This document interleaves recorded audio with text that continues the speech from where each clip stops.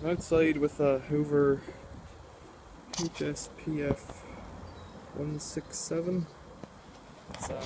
It's an old washing machine, nothing great about this one, but I'm just going to have a look at how to do the fluff filter. So there's a kind of the plastic cover that goes along the bottom here, and it just clips in, so you just have to pop it out by pushing underneath with your hand.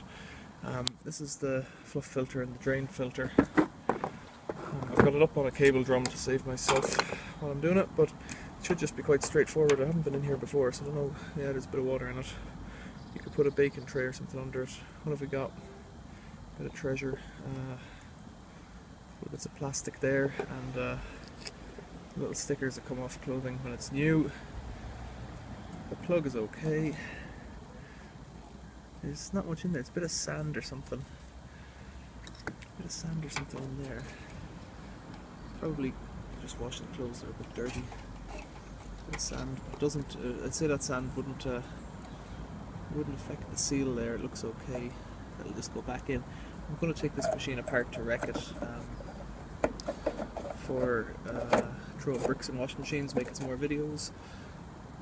But that's how you have a look at the fluff filter and the pump on this one.